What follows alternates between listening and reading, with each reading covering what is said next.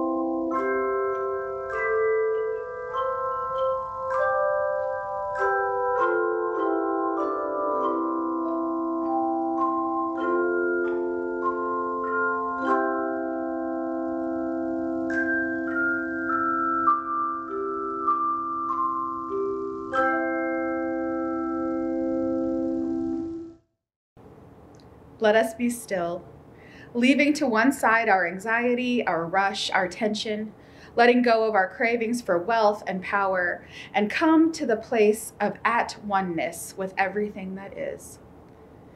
From this place, let us celebrate the Christmas story and go on pilgrimage to meet the mystery that is present in all flesh and in all blood.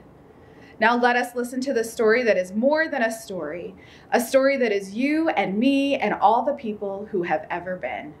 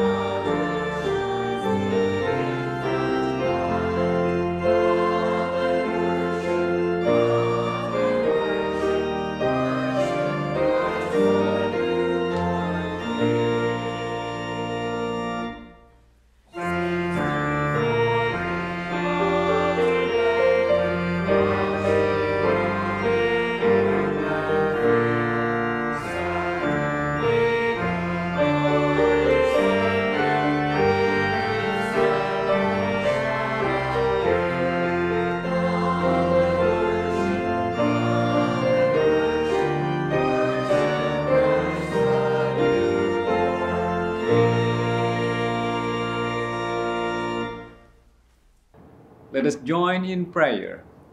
God of every blessing, in this time of offering, may we begin to see the world in the light of the understanding you give us.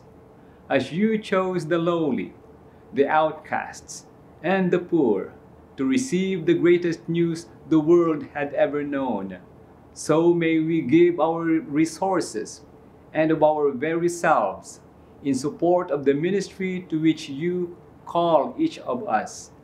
May we especially remember our brothers and sisters less fortunate than ourselves in this season of giving. May the mission and ministry of this your church glorify you.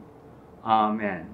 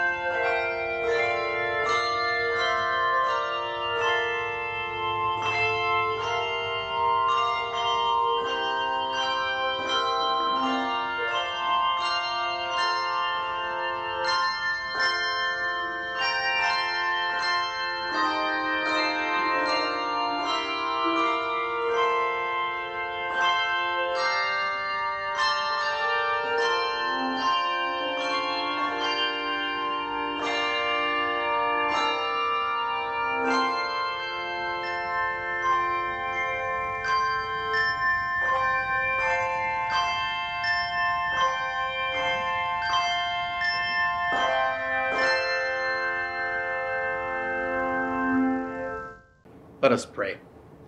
Holy God, as we gather this day, all our attention is focused on a baby lying in a makeshift bed in a it-will-have-to-do stable.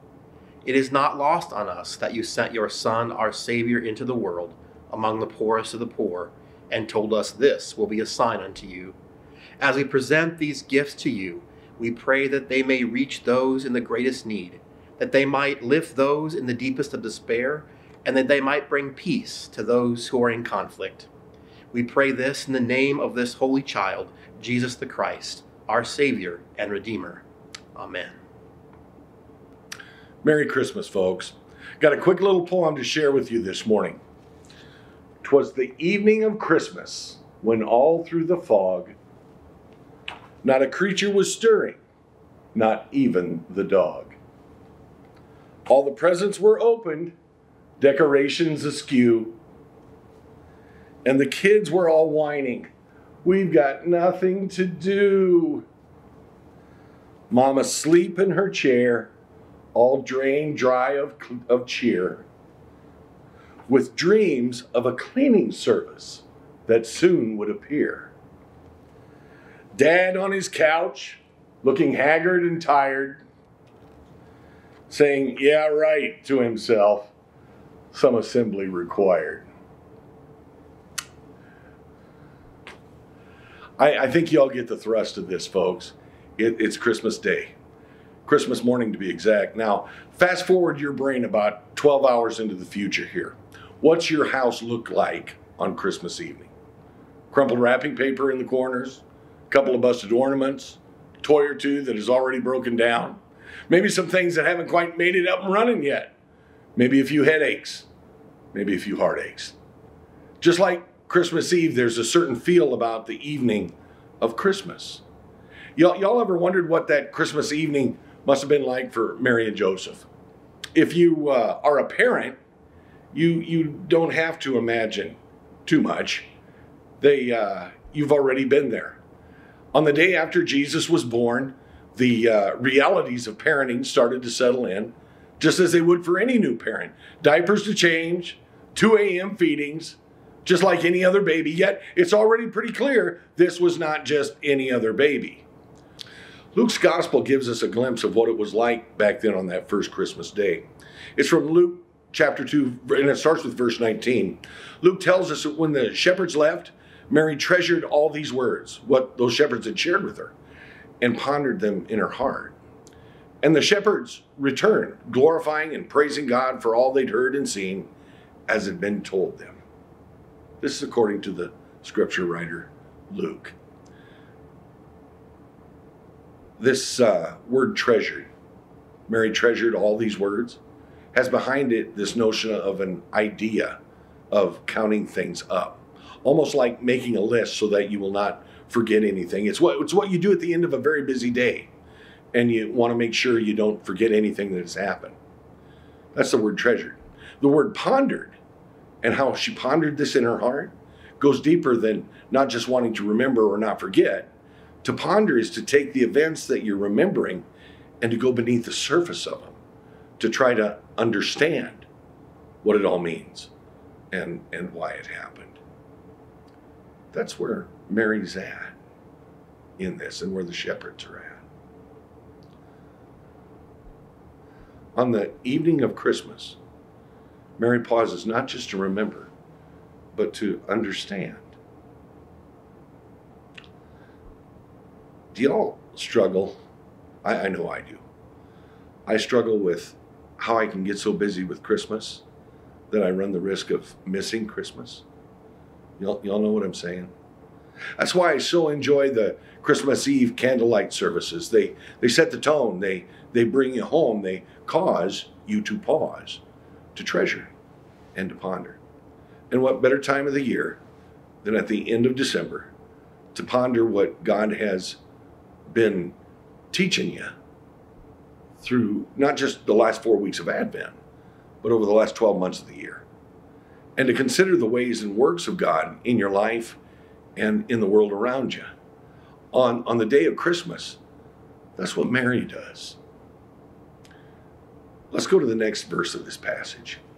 Not only does Mary treasure all these words and ponder them in her heart, the shepherds returned, glorifying and praising God for all they'd heard and seen as it had been told them. Now, on the day before Christ was born, those shepherds were in the field tending their sheep. On the evening of the next day, you'll want to know where they were? They're back in those fields with those same sheep. Do note here, their circumstances had not changed. They're back in the same fields, back with the same sheep, back with the same folk, back with the same job. Their circumstances had not changed. What changed? They changed. They returned, glorifying and praising God for all they had heard and seen as it had been told them. Y'all hear what's going on? Christmas doesn't come to change our circumstances. Christmas comes to change us. Deeply and profoundly, it comes to change us. Those shepherds, they still had to deal with cranky sheep, still had to deal with sheep manure, still had to deal with sheep smells. The work was the same, but they were different. They'd encountered the holy. They had seen literally the face of God. And on the evening of Christmas, their lives would never be the same. Folks, the Christmas season eventually ends for all of us. Soon enough, we'll be taking down the tree, packing away the ornaments, using the gifts received, or standing in line to exchange them. The Christmas season always ends, but the celebration doesn't have to. Not if we do what the shepherds did. Go back where we came from. Back to your office, back to your classroom, back to your factory, back to your neighborhood, back to your job, back to your family duties, back to whatever it is you go back to, and in all of it, glorifying and praising God for what we have seen. Today and all through this day, take the time to ponder and treasure and to glorify and praise God. May you and yours be blessed on this Christmas day and in this Christmas season and in the new year to come. Merry Christmas, my friends. Thanks be to God. Amen.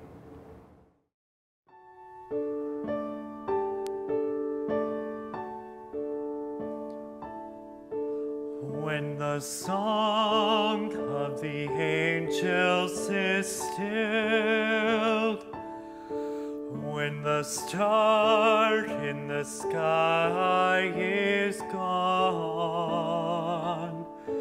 when the kings and princes are home, when the shepherds are back with their flocks, the work of Christmas begins, to find the lost, to heal the broken, to feed the hungry, to release the prisoner, to rebuild the nations, to reap peace among brothers, to make music, make music, make music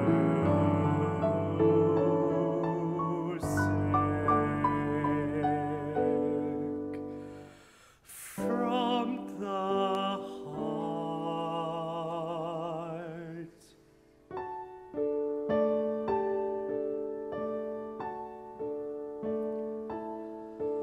When the song of the angels is stilled, when the star in the sky is gone, when the kings and princes are home, when the shepherds are back with their flocks, the work of Christmas begins.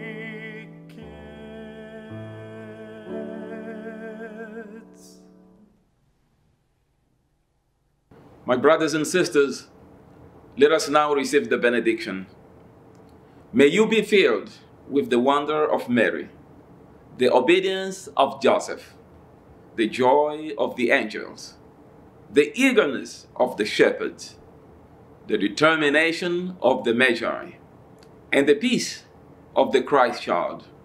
Almighty God, who has been revealed as Father, Son, and Holy Spirit, bless you now and forever. Amen.